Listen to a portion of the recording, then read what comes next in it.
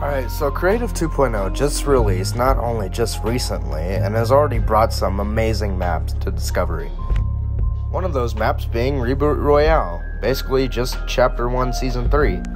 And that may be hard for OGs to hear, but yep, it's true. For the most part, it functions well as a map. Reboot Royale is the only map that can actually recreate the map entirely, 100%. Unlike Atlas, there are no errors, no missing props, nothing. Absolutely nothing wrong with it. There's only a couple bugs, but that's kind of on Epic's behalf, considering that Creative 2.0 just released.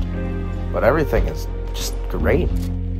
One main difference of having 80 players instead of 100, which is probably reasonable considering the lag spikes that you can get while playing, and the amount of OG players that you can find, well, except Spider-Man, is just bringing the community back together to its fullest potential.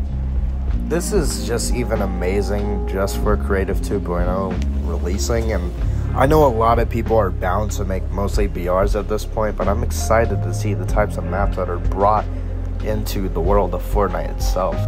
We may not even get Chapter 2, 3, or 4 recreated, considering Epic's rules. It's kind of dumb, but at least we can enjoy some main seasons of Chapter 1.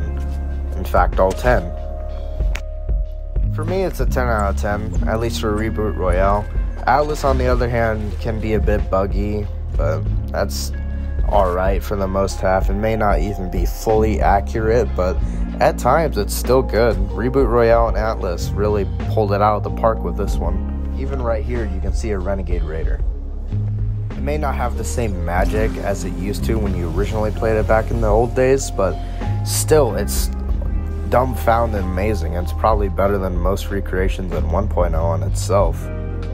It works well, even with 80 players, some bugs being dumb and interfering. Like here, you can see Anarchy Acres is, a bit buggy. But for the most part, it's okay. The sky looks nice.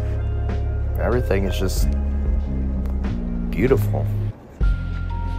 Sweats will still exist, and it's kind of, what you expected in these terms of ways, but that's what I meant by, it may not even be the same as, the crappy players back then. But still, as you can see me fail to survive here, it's pretty nice, considering such. If I were you, I'd boot up Fortnite and play Reboot Royale just instantly. It's a really good nostalgic trip of Chapter 1, and overall it can really show how far Creative 2.0 can really go. And I'm lost for words.